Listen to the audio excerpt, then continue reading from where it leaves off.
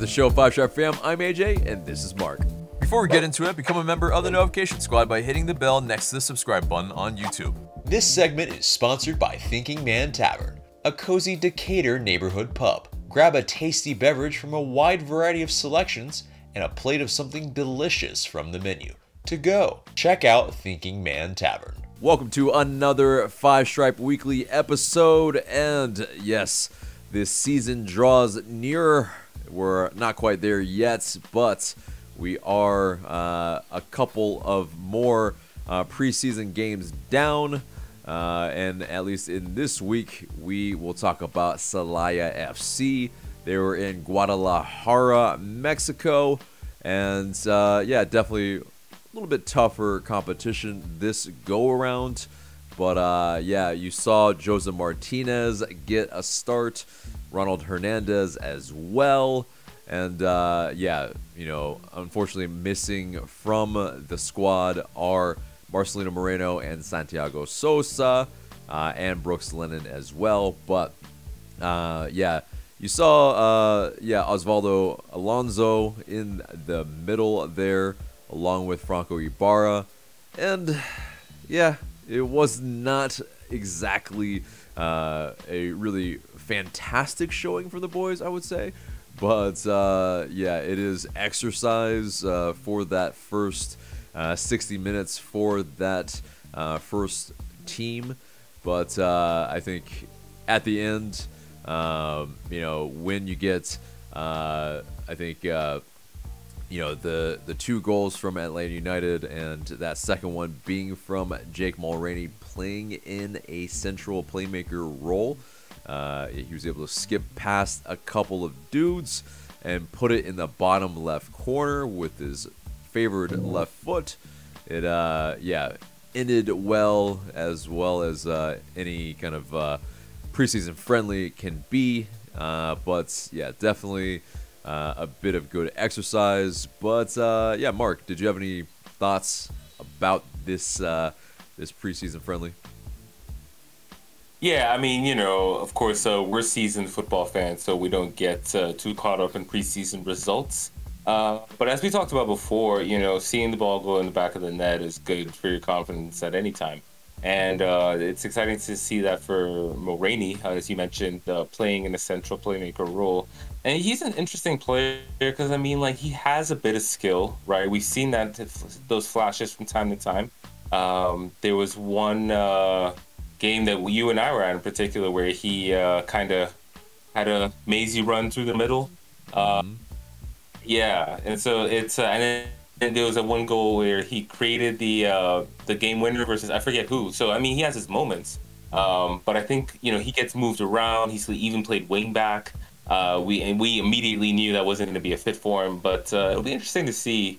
Yeah, if he can find a role for himself in this team where he can thrive, because I think, you know, we need players to step up into at least role player positions, right? We can't depend on the same 11 to 13 players week in, week out, and so I think Mulroney would be a good candidate to see, yeah, what he can contribute to the team. Right. And it's that too. So Mulroney just got back into the squad, and yeah, you know, scores in his return, and also does not occupy an international slot anymore. So yeah, all very good positives for a guy that, as a squad member, you know, doesn't complain. He anytime he's put in, he'll try to contribute. And so yeah, definitely a good guy that you can bring off the bench to you know, offer a number of different types of things. And goal scoring to boot as well in this regard. But yeah, you also saw Alex DeJohn play the full 90 in lieu of you know, some other center backs being able to play a part. One being Alan Franco as well. And so definitely Alex DeJohn was asked to yeah, really step up there. And yeah, he actually had a really good match. Definitely intercepting a lot and blocking a lot of, you know, kind of at crucial times.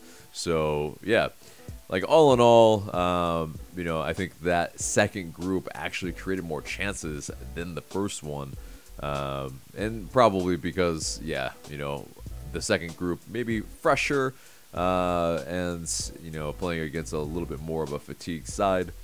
But yeah, I think at the end of the day, you know, it's a good little step up in competition, and of course we will be playing even tougher competition in the next week in Chivas.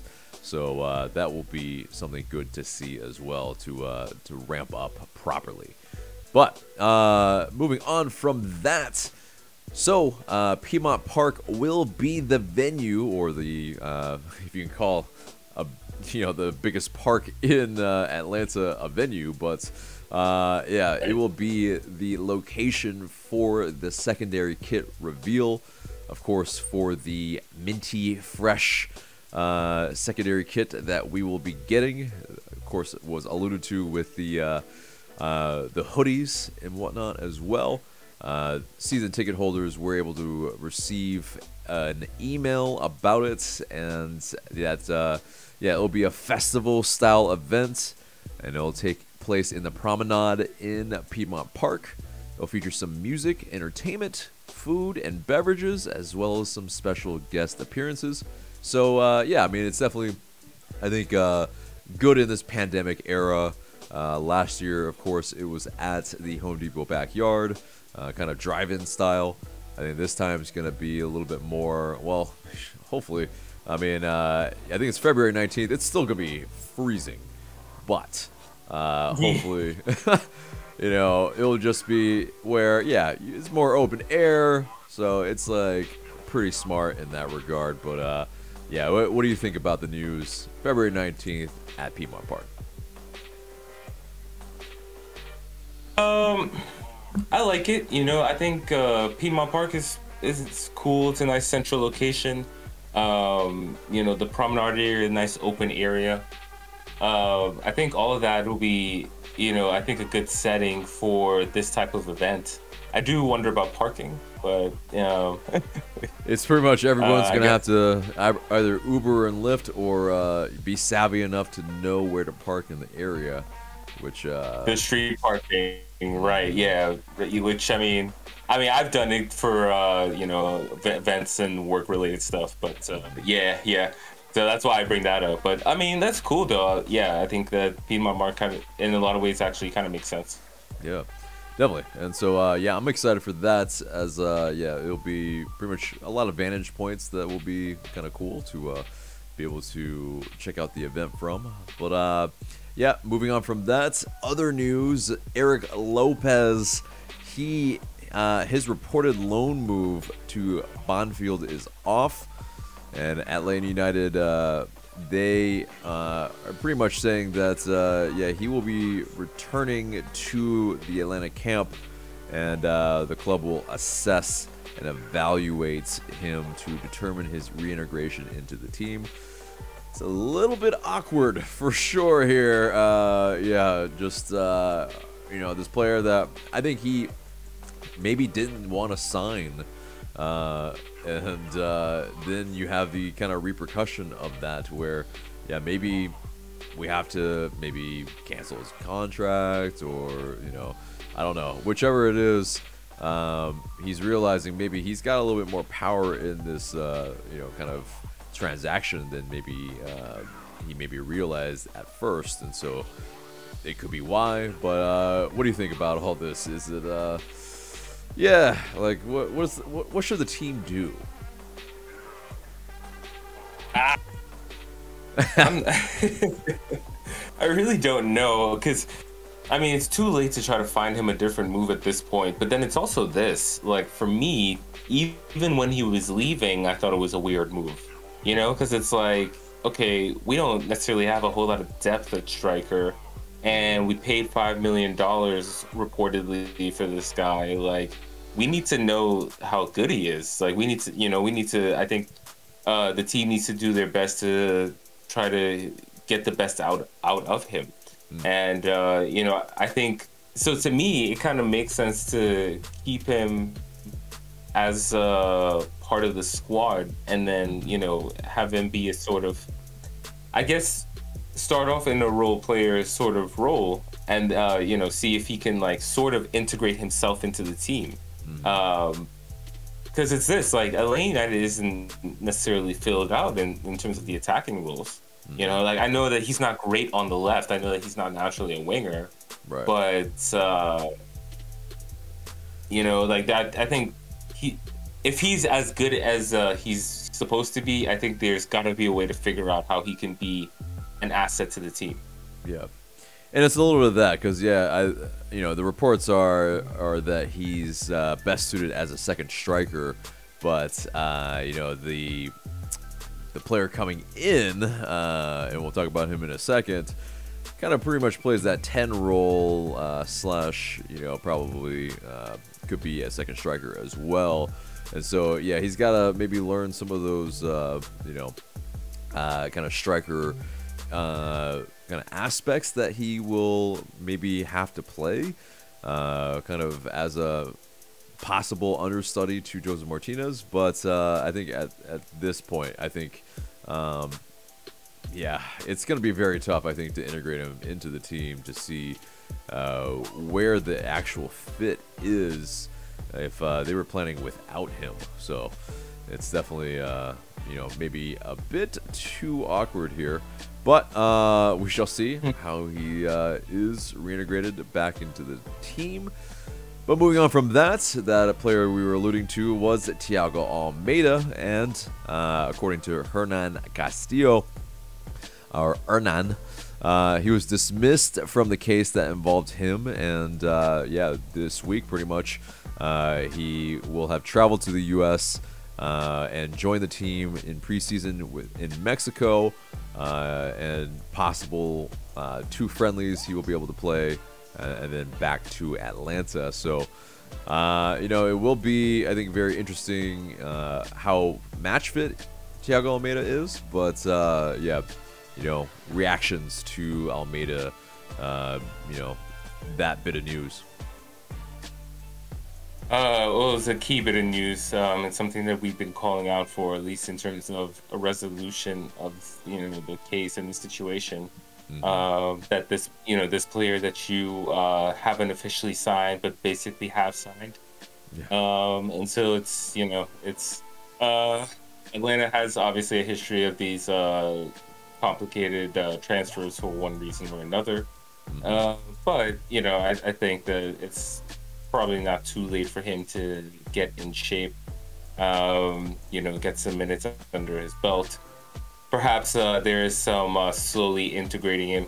I'm curious to see how this goes, actually. And this is the thing, too, because of the controversies that he has come with, unfortunately, we haven't really talked about what fit he'll be in the team. And what I find interesting is that he's coming with similar fanfare to Barco, who just left. So, you know, it's like we're doing this again. You know what I mean? Hope it goes better this time. Hope we've learned some lesson. You know, but we'll see. We'll just have to see. Yeah, and it's that too. It's I think he comes with a little bit more of a pedigree than Barco to a degree, where he's got a little bit more, I think, stats-wise. Than Barco. Obviously, Barco came as a teenager, and you know, Almada comes a little bit more polished. And so, in that sense, yeah, it'll be very interesting to see, you know, if it's going to be on the left, if it's going to be as a number 10, and where Marcelino Moreno also plays, because yeah, you know, in that sense, they may occupy some of the same spots. And yeah, we'll definitely see how that comes about.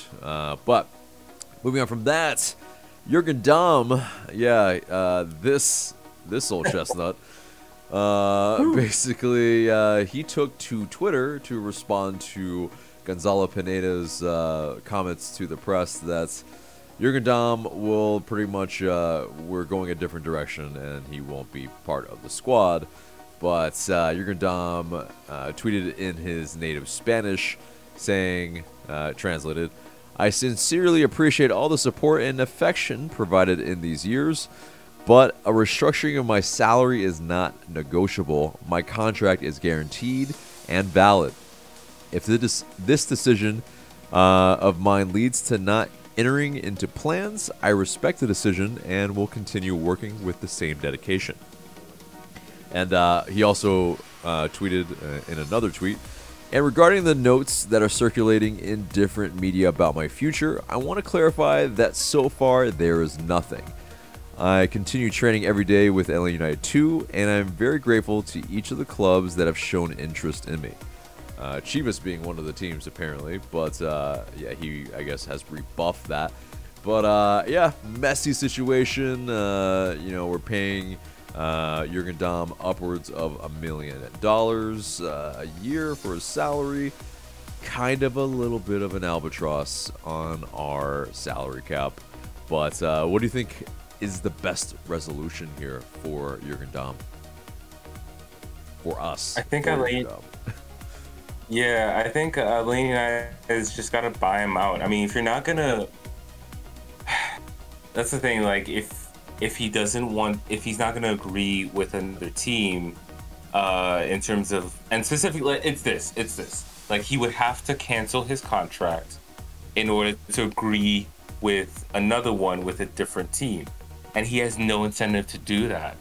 You know, and like now, normally, like a player, when they're on making a certain wage, are usually not being overpaid, right? And so another team would have no problem paying those wages. But again, another team is not going to pay Jurgen Damm those wages. And so I think Atl Utd just has to realize the situation here, because I don't think keeping him around is a good idea. Like, even the nicest guy, and I have nothing against Jurgen Damm, but even the nicest guy can make for an awkward situation if they don't want to be there.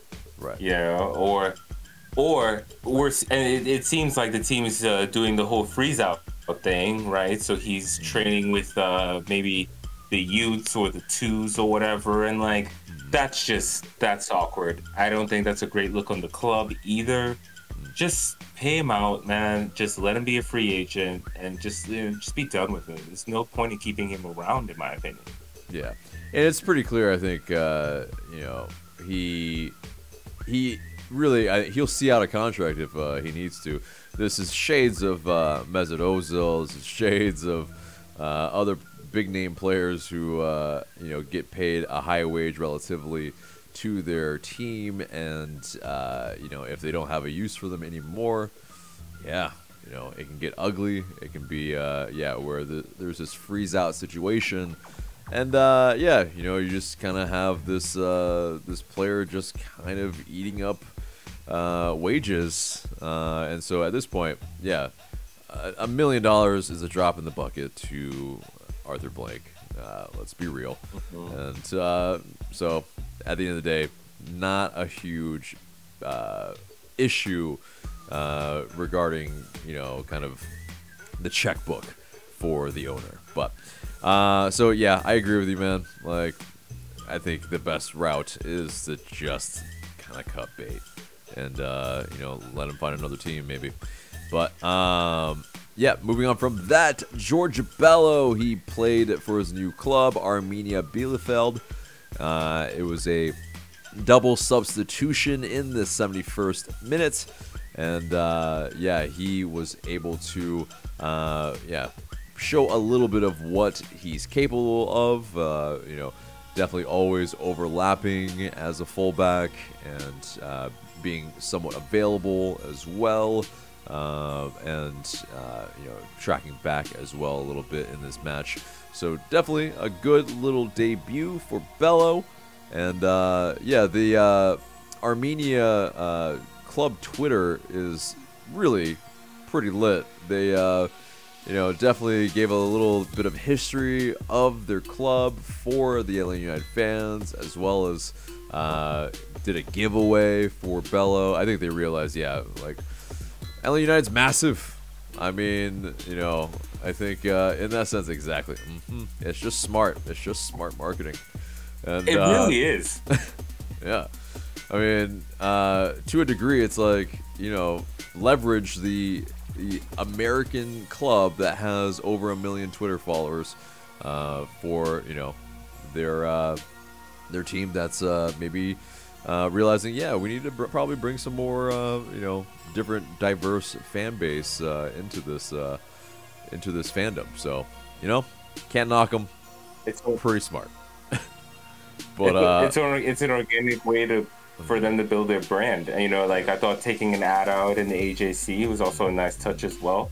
Like just I was really impressed with that, like, recognition, and also I will say I did not necessarily expect Bello to play right away. I thought he actually got a decent amount of time to show his stuff. I saw he got tackled into a flip, sort of a welcome to Bundesliga moment, but yeah, I'm excited. It's just I also find it a little funny because there are certain I don't like to give trolls too much attention, but there's certain people who were saying Bello shouldn't turn down the Belgian opportunity. If he thinks he's better than that, he's kidding himself or whatever. It's like, dude, F off, man. You have no clue. Right. Like, yeah, it's Bello that bet on himself. And exactly. He was right. Sorry. No, you're good. You're good, man. No, yeah, it's that Cercle Bruges team. I'm terrible with my Belgian, so apologies for anyone that needs to hear that. But or not really Belgian. It's probably like because in Belgium they speak French a lot as well. Either way, yeah, it's basically, yeah. Bello, I think, was better probably suited to play in Bundesliga in that way of the competition is just better. The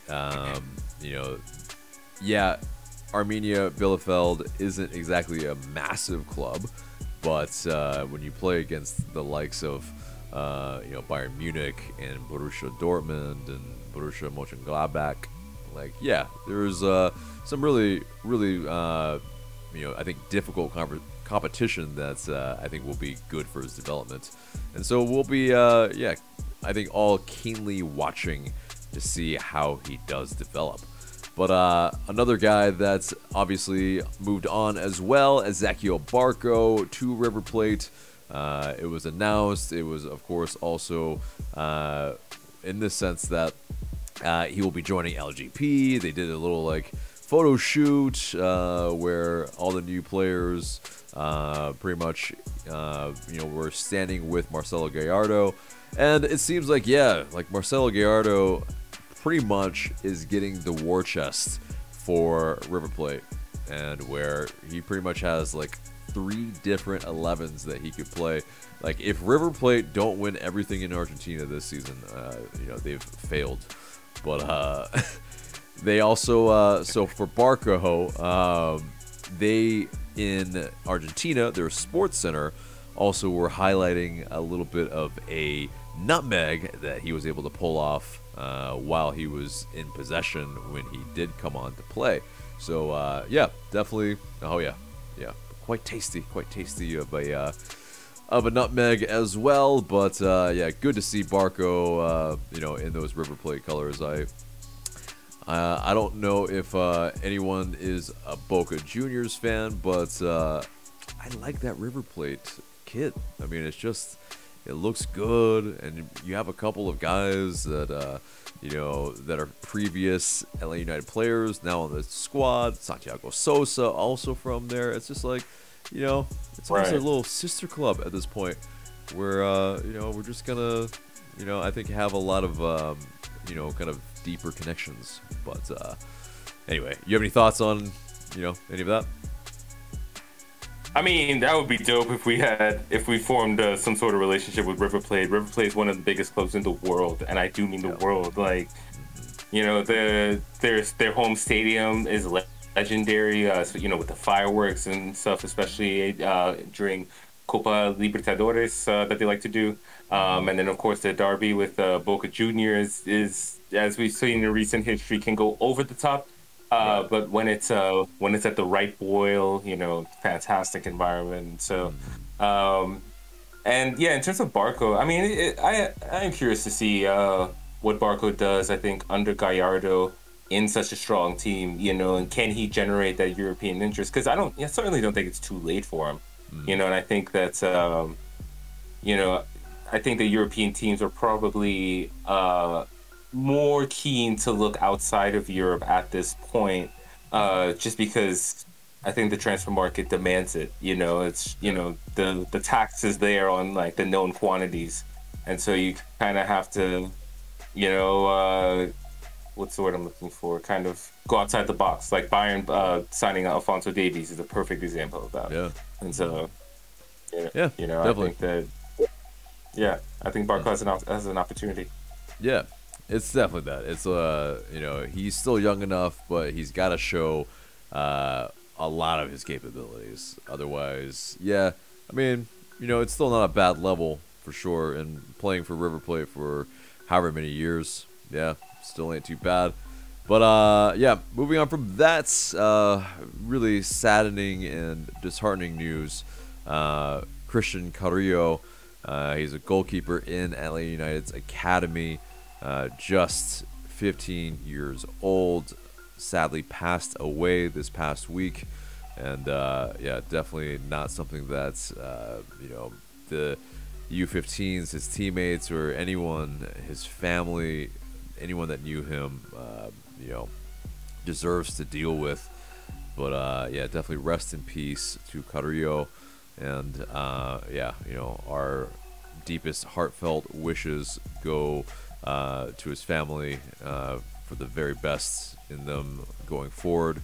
There's gonna be a GoFundMe from them, you know, his loved ones, and so we will link that in the description below. Please contribute if you can.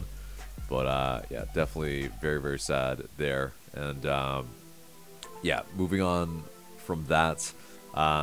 So it's Black History Month, and yeah, there is a very dope scarf that you can see behind Marc if you're watching this pod.